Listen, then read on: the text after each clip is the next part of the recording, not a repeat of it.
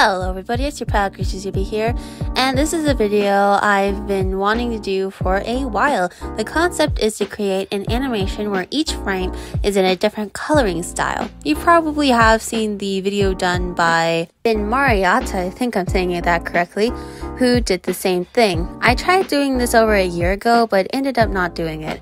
It was then that I got reminded of this challenge from this video by Gox Art. Again, I hope that I'm saying that correctly. And after watching it, I decided I should go ahead and just go for it.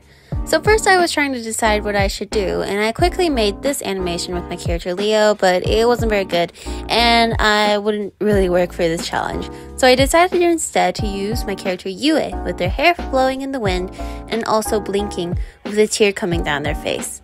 After I had sketched out the animation in Many Paint and I put it together in Tada, I then decided which frames were going to be which styles. When I exported it as both a video and a series of pictures, so that way I could use them as sketches for each frames.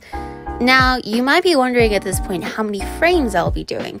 I'll be attempting to do 16 frames, however, the animation itself isn't technically 16 frames.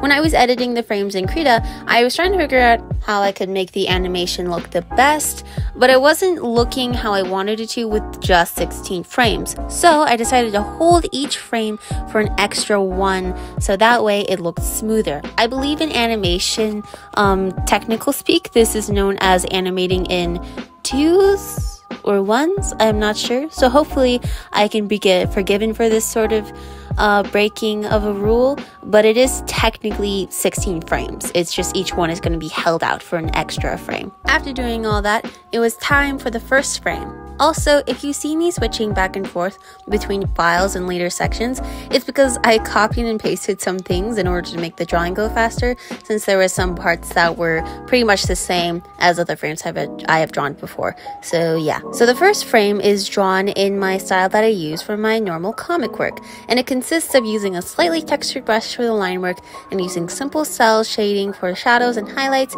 and using an airbrush for those shadows and highlights. The irises are drawn on a single alpha lock or pixel lock layer, and after I did all of that, there was one thing I was still on the fence about doing at this point, and that was whether I should add a background or not.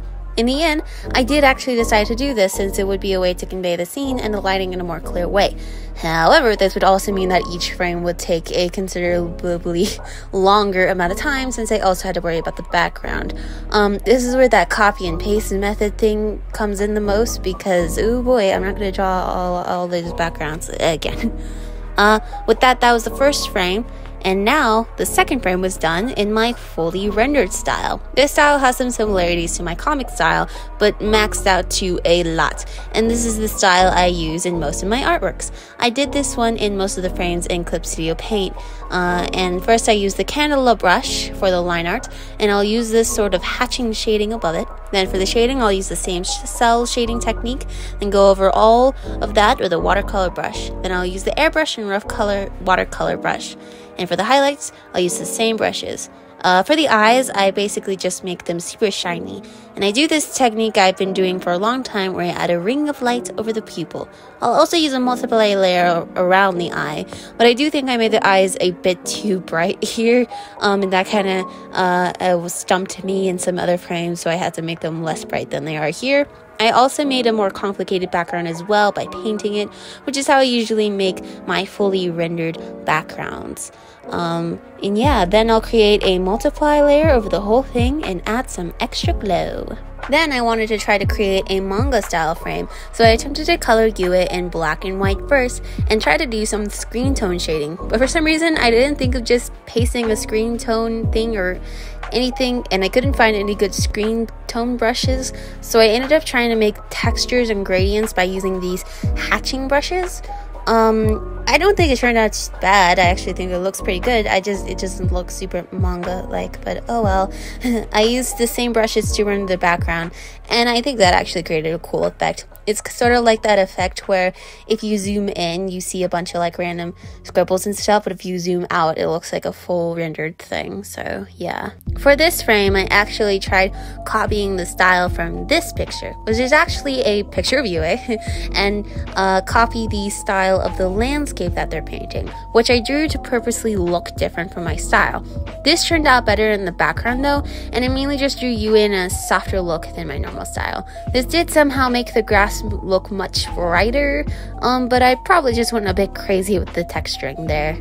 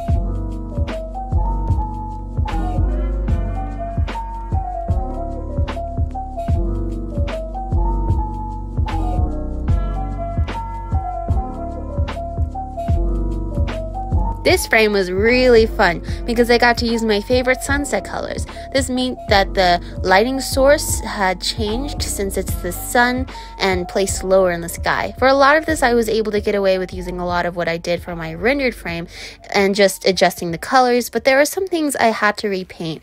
But I don't mind that because I love working in these colors, and it did feel good to render this one in my preferred color palette. US palette and the background I made for them are a bit different from the colors I would usually choose, and I just like making sunsets. The background was also fun to create since I wanted the sun to look really like it was really shining through the trees. As you can see, I did add in some stars, but in the lower area of the sky to make it look like the night is coming in. For this frame, I went with a lineless style by blocking in all of the shapes and adding in some minimal shading. That sounds easy, but I always take a while to fill in the shapes when it comes to this style, because when I trace over the sketch, I keep forgetting it's not line art and try to make my lines perfect, only for it to be covered up when I fill it in.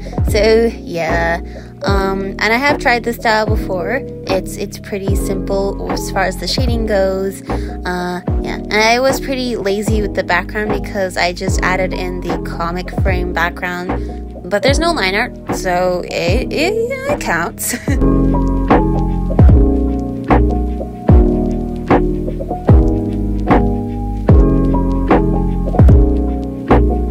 For this frame, I attempted to create a pop art look, and it's here that I actually used a screen tone, which really should have been done in the manga frame.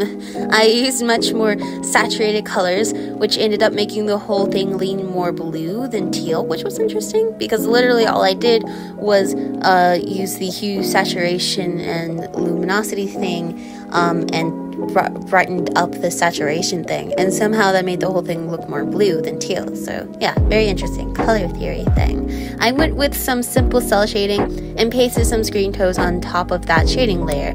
For some reason, I also used a screen tone filter around the edges of UA's markings, but it kind of looks cool. Instead of the light and dark gradient I usually make for UA with an airbrush, I used screen tones instead. And I even added screen tones on the background sky gradient. Can you tell I went a little crazy with screen tones here? I guess I was compensating for the lack of them in the manga frame. I also made this shadow silhouette thing that I see in a lot of pop art. I really like how the colors turned out in this one, and the screen tones were fun to use, even though I should have used them in the manga frame, and I kind of went a little crazy with them here, but oh well.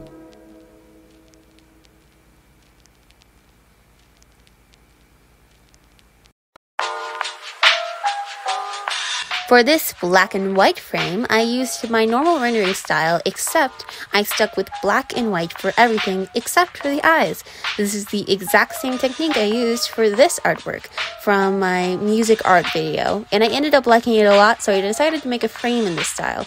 I oddly like coloring it this way, even though I love color so much, so I might consider this as a stub style or anything, because I do actually have a fun time rendering everything in just black and white except for eyes or anything else of importance. Interestingly enough, I ran into the same problem as I did with that previous artwork with not wanting to make the moon too bright where you can't see it, but I eventually made it work out, but I'm gonna have to think about that if I want to try to do this style again, because it's twice that has happened now. Yeah, if I had a nickel for every time I was drawing in complete black and white and the lighting source ends up being too bright, I would have 2 nickels, which isn't a lot, but it's weird that it happened twice. Yeah.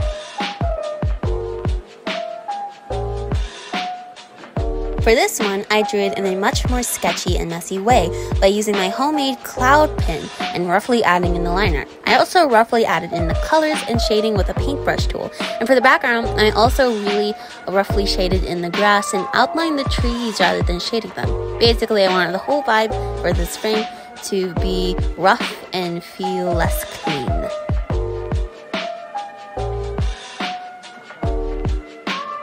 This inverted frame was super easy. I just used my rendered frame again and edited everything to match the sketch and inverted the picture, which looks pretty cursed, but that's the point. Now for the pixel frame, this one I drew this whole thing with a pixel brush. I really like pixel art and I've been experimenting with it in the past. I do enjoy it, but I always have a hard time filling in the colors because when I use the fill tool, there's always like little dots outside the corners of the pixels, and I'm not sure why that happens. I'll have to look back at that, maybe experiment more with how I color my pixel art. But other than that, I really like making it, and I do like how this turned out. For the background, I used the first one I made and used the Mosaic filter to pixelate it because I didn't feel like doing all of the background in a pixel brush. So yeah. This frame is titled Grain. Now you might be wondering what that means, but it's just me being super lazy. I just copied my rendered style frame, edited their eyes again, placed a grain effect over the whole thing, and added some doppel light thingies.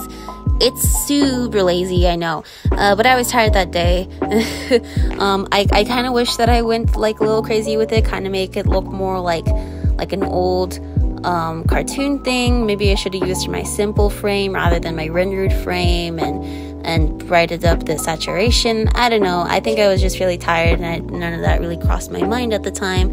So yeah, please, sorry.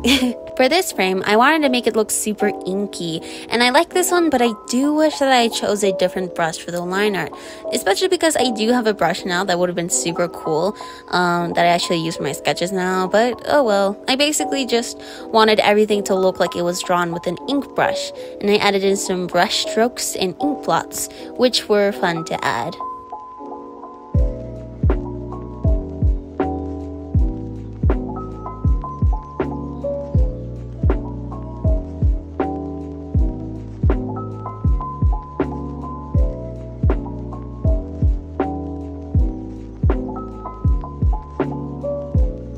I used only the marker tool for this frame. Again, another reference to the music art video where I drew this picture with just the marker brush, and I think this frame turned out alright, although I do think that I could have blended the shading a little more.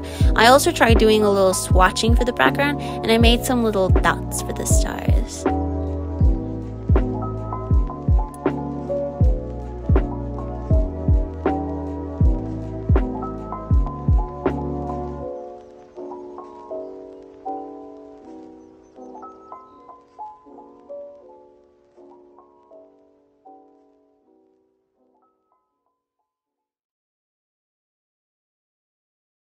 For this frame, I wanted to make it look like it was a doodle I would make in my sketchbook, so I drew it all with a pencil brush and light shading with it as well.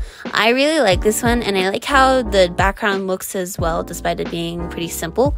The only thing I did different I wish I did was to make the background a darker color to really make it look like it was in a sketchbook, but I do like it turned out nonetheless.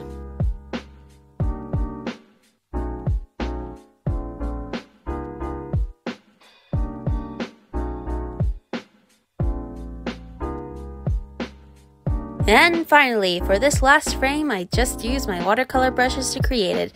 Not much to say since I just rendered UA with my watercolor brushes. The background is a bit odd, but I was really tired and didn't want to repaint it. So I used some filters to make it look more blurry and paint-like. I know it looks weird, it didn't really work, but I was tired. It was the last frame, so yeah. And with that, I was finally done with this project.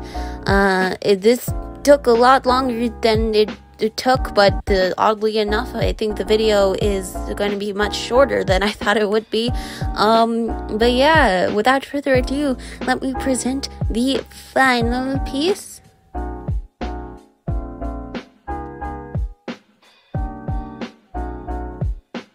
This took a while to do, but I'm so glad that I finally did it. It was so fun to try to create this. I am not an animator in any sense. I mean, I do animate some things, but I'm not a professional animator or anything. But this was like a fun animation project thing to do. I probably won't do this again, but if you like this video, please feel free to like it if you enjoyed. You can check out my other videos where I do some similar stuff to this. I'll be posting this GIF and other frames in my Instagram below, and as always, I have my comics on my webtoon and tapas. And with that, I'll see you guys next time. Bye!